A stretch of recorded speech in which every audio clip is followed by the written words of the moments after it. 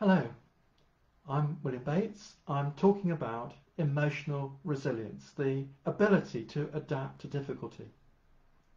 Many things cause us stress: illness, accidents, failure, relationship problems. The impact hurts. But if our motivation's strong and we manage our feelings, we work through it. In the face of trauma or challenges, resilience helps us move forward.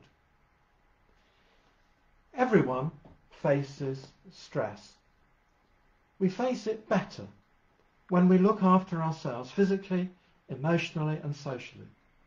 If we're tired, not eating well and taking no exercise, stress has greater potential to get us down. Making time for ourselves is a priority, especially if we're running on empty. Good self-care supports a positive outlook on life and reduces negative feelings. And because no one's self-sufficient, good relationships matter too. Certainly we must face our own difficulties, but having friends we trust and can talk to puts us in a healthier place. In times of stress, social support lightens our load. So, assuming we look after ourselves, what can we do to improve our resilience? Well, first, we can cultivate self-awareness. Stress arouses feelings that may overwhelm us. If we can't identify those emotions, they're hard to deal with. We need to train ourselves to notice our emotions, work out what they are and why we feel them. Growing in self-awareness improves our response to stress. Second, we can persist with appropriate goals. Sometimes it's right to give up on a goal, but resilient people tend to stick at it. Faced with a challenge, they continue to try, they're motivated, they're committed, they keep working towards realistic goals step by step, and so they move forward despite failures and setbacks. Third, we can keep difficulties in perspective.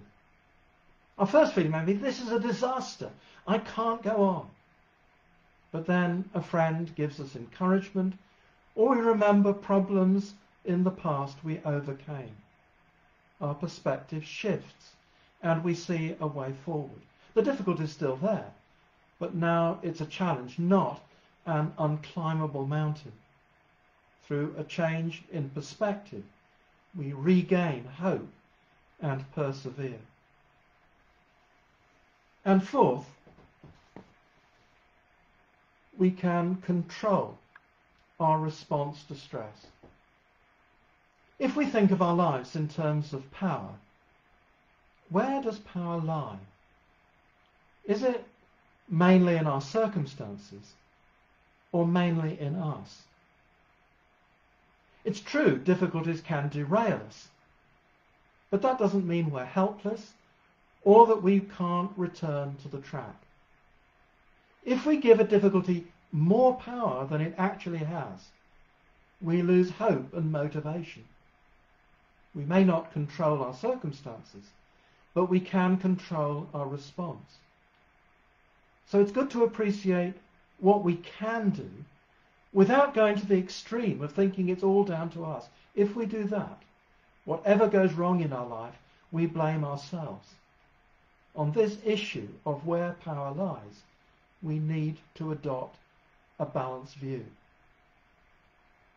Well, that's it from me. Farewell, and God bless.